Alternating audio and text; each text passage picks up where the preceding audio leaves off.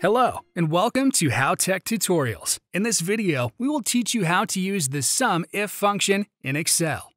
SUMIF allows you to sum a range of values using a single criteria or a condition.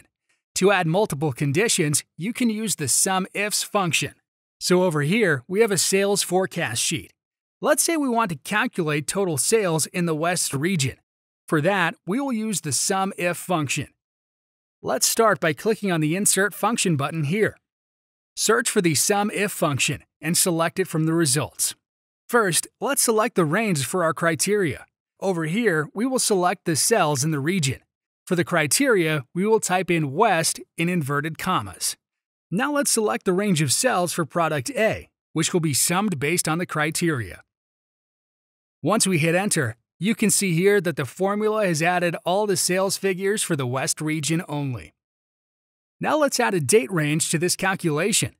Let's say we want to calculate total sales in the West region between 15th January and 15th February. Let's click on the Insert button function, search for the SUMIFS function, and select it from the results. This allows us to add multiple criterias in a single formula. For starters, we will select the sum range, which would be all the sales figures for product A. Next, we will select the criteria range, which would be all the cells next to region. For criteria, we will add West in inverted commas like we did before. Now we will select the range for the second criteria, which would be all the cells containing the date. We want the criteria to pick values from the lowest date. For that, we will add greater than and equals to in quotes. Next, let's insert ampersand and reference the cell with the lowest date. Next, we will add a similar criteria, and the only difference would be that we will be adding less than and equals to in the criteria and reference the highest date. Hitting Enter will calculate total sales in the West region between 15th of January and 15th of February. That's all.